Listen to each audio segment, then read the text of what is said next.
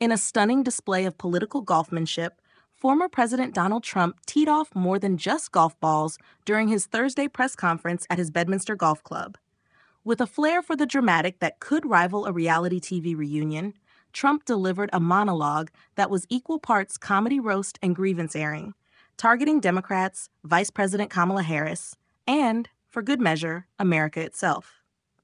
The event, set against the picturesque backdrop of meticulously manicured greens, provided an idyllic setting for Trump's latest round of verbal volleys. As birds chirped and golf carts whizzed by, Trump wasted no time launching into his signature brand of political critique, sparing no one in his crosshairs. First up on Trump's hit list were the Democrats. Like a seasoned golfer adjusting his swing, he lined up his shots, aiming at the party with the precision of a pro. "They're destroying the country," he declared, swinging wildly. Viewers could almost hear the collective eye roll from the other side of the political aisle. One could argue that the former president's relationship with the Democrats is like that of a golfer and a sand trap, inevitable and never-ending. Next, Trump turned his attention to Vice President Kamala Harris. Comparing her to a bunker that always seems to catch your ball, Trump criticized her with a fervor usually reserved for discussing slow play on the course. "She's a disaster," he claimed, showing the same level of tact one might use when critiquing an opponent's swing. Harris, it seems, occupies a permanent spot on Trump's list of political hazards. In a move that left many scratching their heads, Trump then turned his ire toward the country he once led.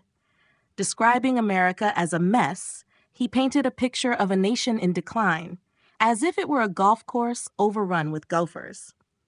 This self-flagellation might have confused onlookers, considering his past tenure, but it's all part of the unpredictable charm that is Trump.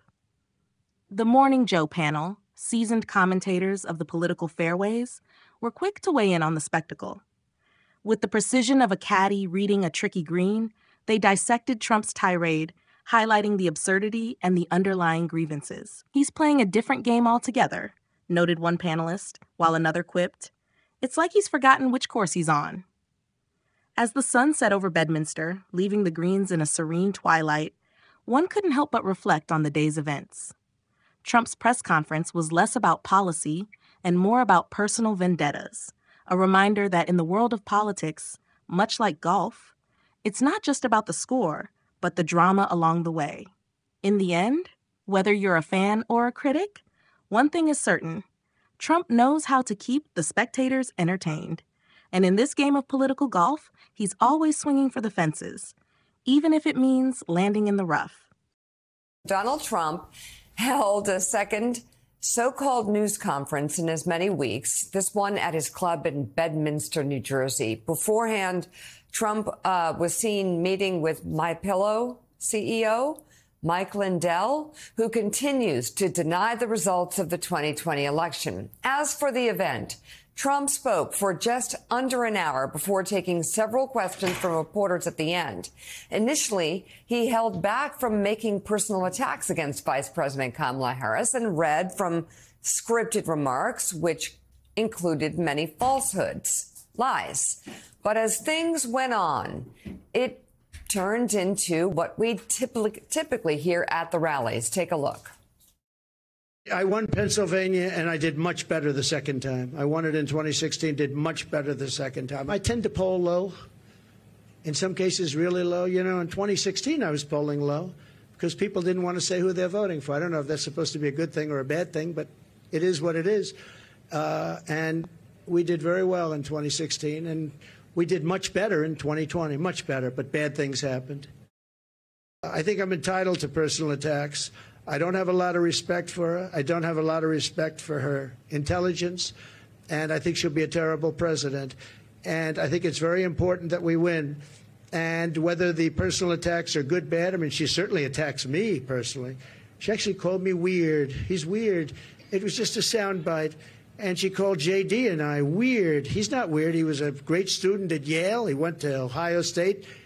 I don't think people know who she is yet. When people, because really people didn't know. You can ask the man on the street. I saw it on one of the shows today. They asked the man on the street, what's the last name of Kamala? Nobody knew. It's Harris. Nobody knew the last name. And she's a very strong communist lean. You're all going to be thrown into a communist system. It's a communist system. You're going to be thrown into a system where everybody gets health care. You're going to be thrown into a communist. You're going to be thrown into a communist system. By the way, Willie, let's see here. Let me just check. The Dow over 40,000 yesterday, 40,500.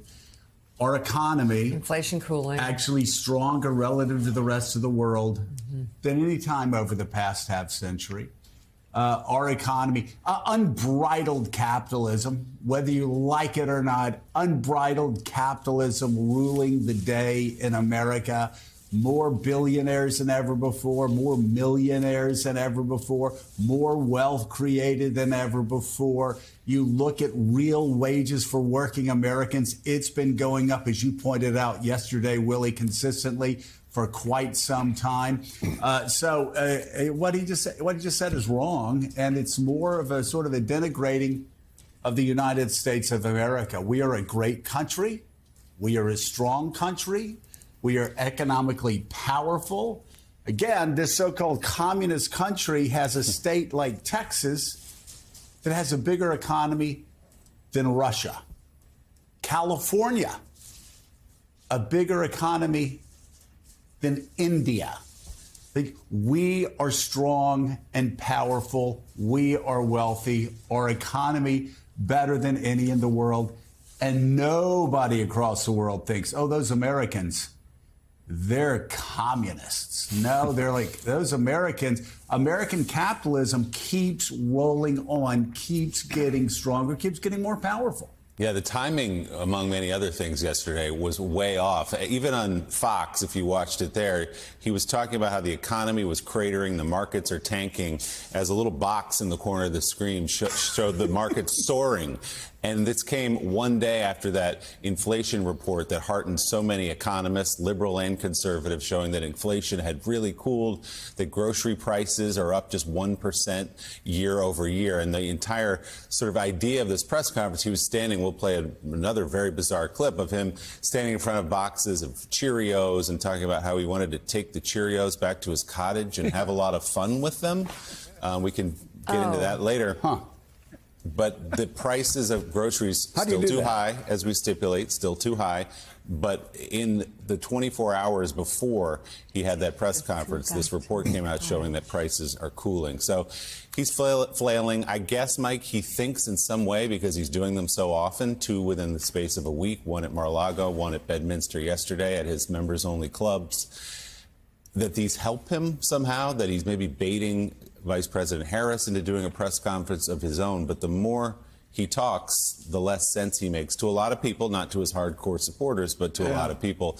And as we keep saying, the Harris campaign is thrilled to have this kind of material out there once a week. Well, don't you think that he does these press conferences, or whatever you want to call them, just because he wants to see himself on TV? He wants to be on TV. That's who he is. Yesterday was tough. I mean, there were a couple of day baseball games. I was watching those in the afternoon, but I decided to watch the former president at his press conference surrounded by groceries. And it was a tough watch. You have to have a lot of time on your hands to listen to him.